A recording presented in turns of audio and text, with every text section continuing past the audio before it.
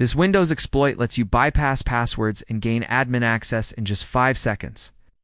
And the craziest part is, it was actually designed by Microsoft.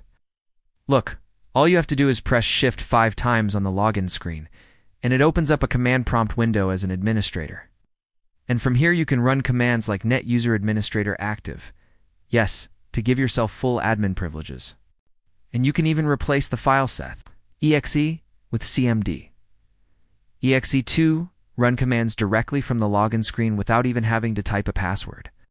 Now this only works if you have physical access to the PC, but if you're at school or work, this could be a huge problem, because it means you can easily hack into any computer that uses sticky keys.